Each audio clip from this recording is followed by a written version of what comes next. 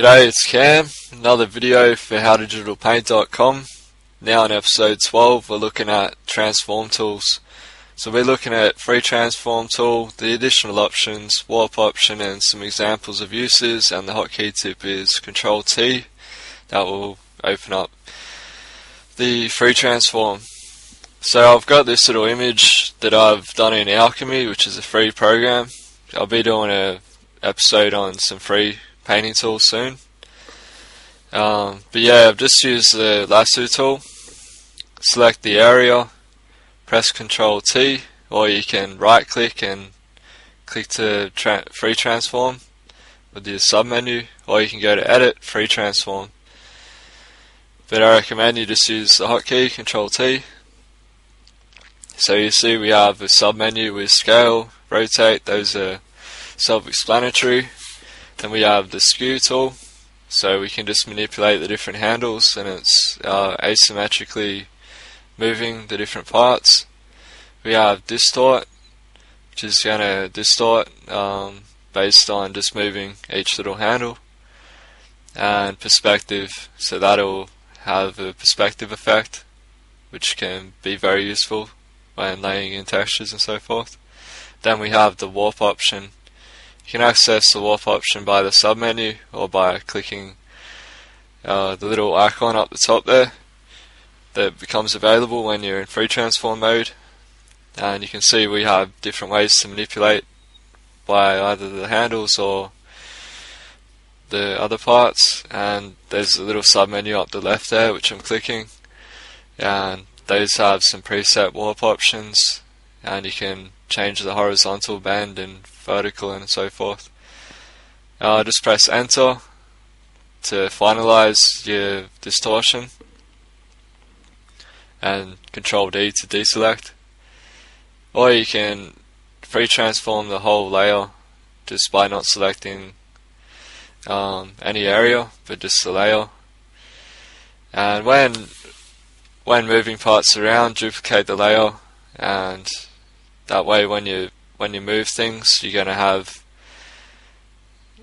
some part underneath to make it a bit easier doing the paint over. And you can see how we can manipulate this, simple silhouette image and modify different parts, extend the torso, made the head bigger, and just fixing up the little proportional issues. So it's very good for concept design and will really speed up the production process. And you can make multiple silhouettes and really play around with that. So I've got a new image open. I've got a texture here from mayang.com/textures. It's just a corrugated iron texture. I'm just going to show you how we can use the free transform tool to place in textures into a painting. So you can see already I've got this kind of shanty village, and I'm just going to lay in this texture using the distort option in free transform and just lining it up with the perspective that I have in the image. So it really helps if you have the guidelines already in your image, and it's just a matter of placing it in. I've made a mask and now masking out areas and just bringing back in the areas that I want. Switch to overlay layer and masking out more areas.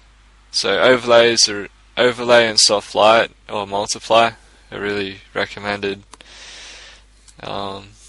layer modes for placing textures, but just experiment and find what works for your particular image.